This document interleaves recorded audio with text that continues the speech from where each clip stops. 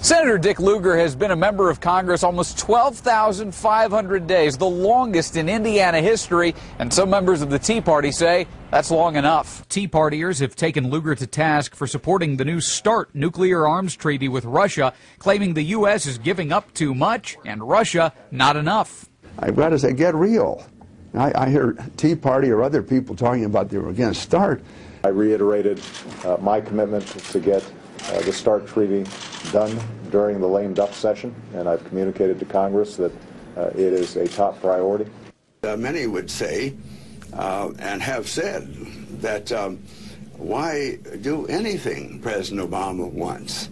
Something gives him a victory, and therefore we're the party of no. Now, I think some of us said, no, we are not the party of no. We must never be the party of no. Are finally going to say to Republicans, okay, now what are you guys going to do? What in fact is your program? Our program is to stop Obama, some would say. It's to defeat Obama. It's a two-stage process. You defeat the Democrats, first of all, in the Congress, then you defeat Obama. Then we'll come out and we'll tell you, well, that's not going to work. Some have always said, well, you can't trust the Russians. We don't want to deal with the Russians. We even have some members who have said, we shouldn't knock out the very first of our weapons. We need every one of them. We ought to be building more.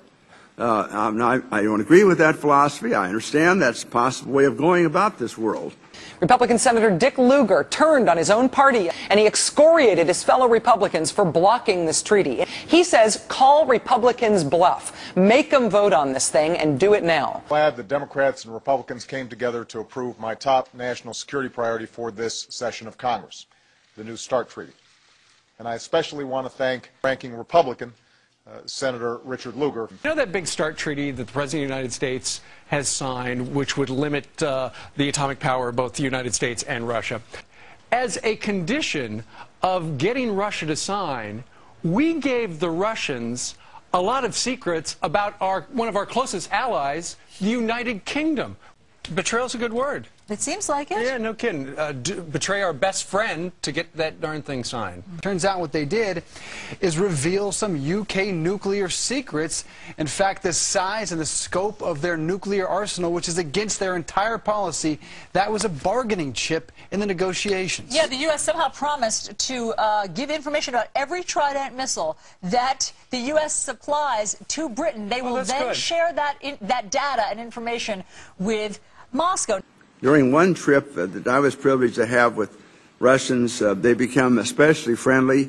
So what do? We stabbed our best ally in the back. We must never be the party of no.